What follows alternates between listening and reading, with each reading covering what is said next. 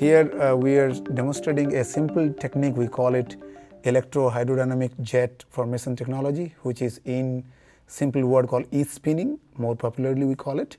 So in this process what happens is we have any formulation we can design our own that we call as an ink, and that ink is jetted under electric field, and then it undergoes a lot of unstable phenomena and then gets collected on a collector. So you can see here a static collector.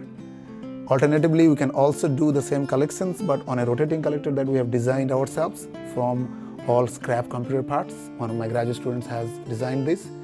Using these, we make materials such as scaffold that you can see here. This is the scaffold on which we can grow skin, or in other words, cells and tissues. For example, if you want to grow heart cells, these materials will be one type. If you want to grow neuron cells, we have to have a material that has axon potentials mimicking spots and neurotransmitter printed in them. So all these projects are largely conducted in my lab by my PhD students, masters and undergraduate students with the help of high school students at the University of Bridgeport.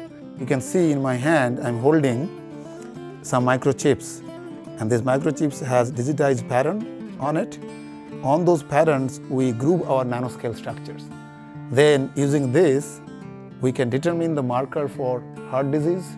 We can determine the marker for cancer disease. We have a state grant in collaboration with Wesleyan where we are trying to use this particular chip that we designed to measure very specifically and with a very given quantity, very little amount, the marker for colorectal cancer. And several of my students basically are working on this project to lay down these selective area depositions, nanoscale structures to understand that mismatch repair protein function.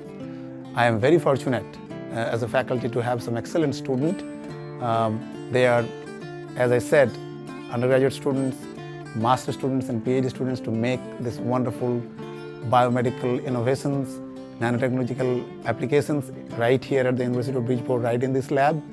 And I am very proud to have this group of people to work in my group.